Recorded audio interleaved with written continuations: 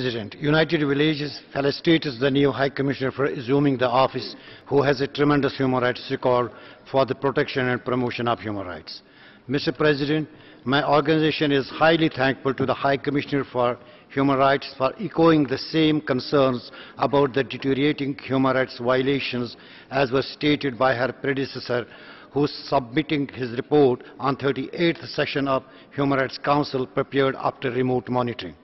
The High Commissioner's remarks in her opening statement to this Council that the situation in Jammu and Kashmir has not been followed up with the meaningful improvement or even open and serious discussion on how the grave issues raised could be addressed should be a great concern for this Council and human rights defenders.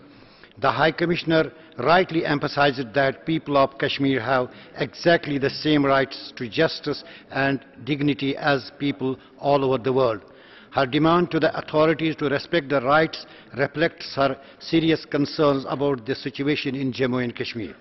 United Villages recognizes and appreciates the demand of the High Commissioner for Human Rights to grant permission to his office to visit both sides of the line of control and continuing monitoring and reporting, as this is the only option to stop systematic human rights violations perpetrated on the people of Jammu and Kashmir. I thank you, Mr. President.